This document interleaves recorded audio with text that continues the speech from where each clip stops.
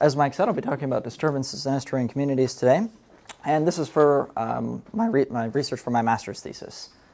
To begin, really the first thing we have to do is we have to figure out, well, what is a disturbance? And to answer that, it's largely any sort of a phenomenon that causes a change in an ecosystem. And typically they're associated with organism mortality, so deaths and various things. And it can also even change like the structure of an organism, especially with something like a hurricane.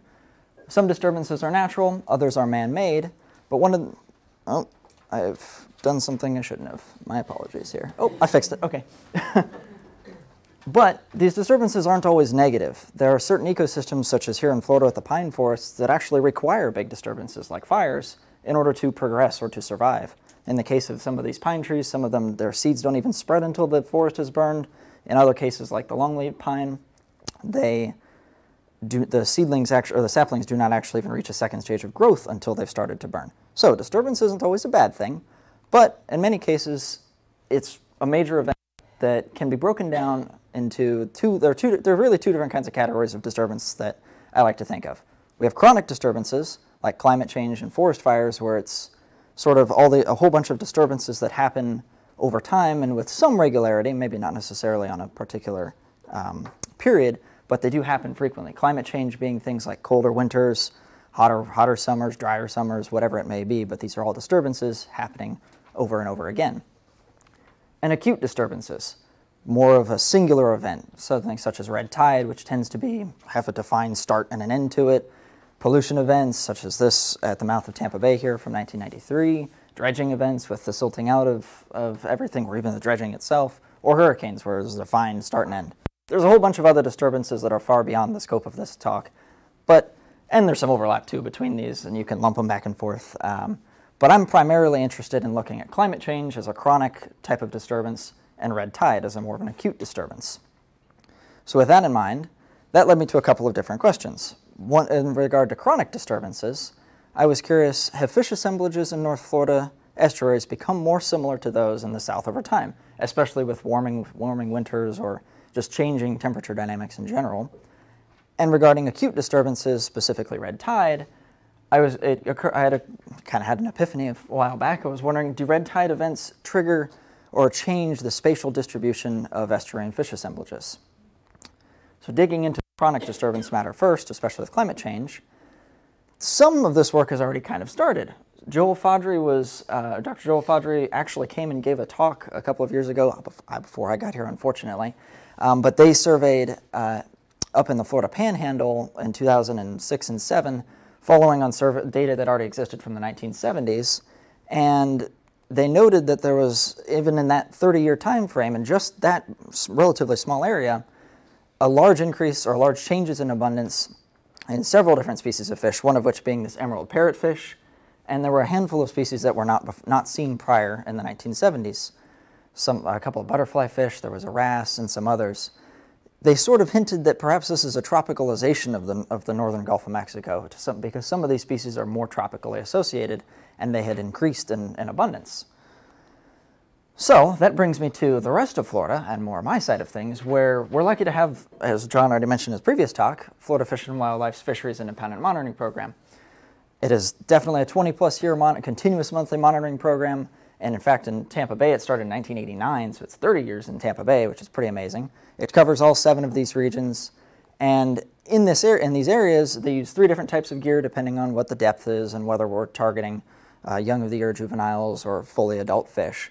But at the end of the day, all the fish that are caught and selected commercially important invertebrates, such as blue crab and a couple of different shrimp species, they're all counted and analyzed and summarized and reported later. So, using these summarized reports from the last 20 years, from 1998 to 2018, I would like to take a look at the fish assemblages in Apalachicola Bay, Cedar Key, Tampa Bay, and Charlotte Harbor. So all the 4 main West Coast estuaries that are covered by the FIM data, and look at the diversity indices and look for index species and try to determine, has Apalachicola Bay or Cedar Key started to take on characteristics or species perhaps of Charlotte Harbor or Tampa Bay? Or perhaps we may see other things moving as well. So, shifting gears a little bit from the larger picture of climate change, More on the red tide here. So again, I had asked, do red tide events change the spatial distribution of estuarine fish assemblages? So basically, my question is, do fish assemblages or their populations relocate or change in some manner during a red tide event? For this, I thought I would use Tampa Bay and Charlotte Harbor as example estuaries because they are both shaped very, very similarly. They both are drowned river estuaries. They both take riverine input from their northern ends, so they're quite analogous to one another in that sense. So if there's going to be some sort of spatial change, perhaps it would show up here. My focus would be on the 2005 red tide event, because this red tide event had major effects for both estuaries, and it was similar to the 2018 one event that we just had, and it's still more or less ongoing right now.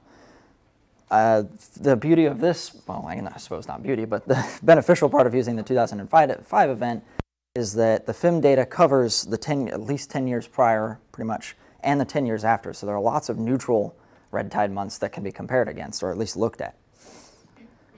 A bit then about red tide, and specifically Karenia brevis, is Florida Fish and Wildlife regularly monitors for Karenia brevis cells, which is the organism that causes red tide.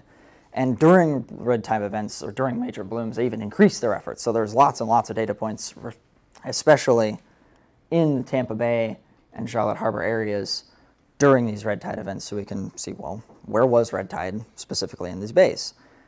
With that in mind, there's been research that demonstrates that Karenia brevis specifically it's more likely to bloom at relatively high salinities. Not necessarily that it can't exist at low salinities, because it can, but just maximum growth rates aren't really realized until salinity comes up above 20, and depending on the strain, it could be even 24, sometimes 30. With that in mind, and the structure of these estuaries, the upper portions of the bays tend to be lower salinity, based on just that's where the freshwater input is and mixing. There's some hydrographic model support that especially this upper region of Tampa Bay really doesn't maintain that high salinity sometimes. So the thing about this is that environment, as far as fish are concerned, is normally habitable for redfish, snook, pinfish, all of these sorts of species that we would see in the lower portions of the bay. Which led me to think, well, what if these are possible areas of refuge? Perhaps, if nothing else, maybe the fish that happen to stay in here are not as affected by the red tide. It's hard to say, but it was something that came to mind, and we may see similarly in Charlotte Harbor because the structure is similar, at least. There's a variety of future work that can come off of this as far as chronic disturbances go. If we can certainly have a better understanding of just longer-term trends about these fish assemblages on the West Florida shelf, especially with regard to tropicalization. If we have something such as that parrotfish, which is a distinct seagrass herbivore, that may have larger effects later on, especially with seagrass beds. It's hard to say at this point, but that could certainly follow on from this. And with regard to acute disturbances, especially red tide, if it turns out that these upper portions, or even maybe not necessarily the upper portion, but different portions of the bay are sort of different bays or refuges of some kind, maybe it would allow us that if we have to choose, say, whether we focus conservation efforts on the lower part of the bay, which perhaps is more beautiful seemingly to some, that maybe we should try to also make a conceded effort to preserve the upper parts of the bay, if they're a refuge. And certainly having a better understanding of just very localized, detailed effects of what's going on within a bay with respect to fish populations during a red tide event. So lots to come out of this, and with that, I'd like to thank everybody for all their support and all their help in making this possible. Now, I have to take questions.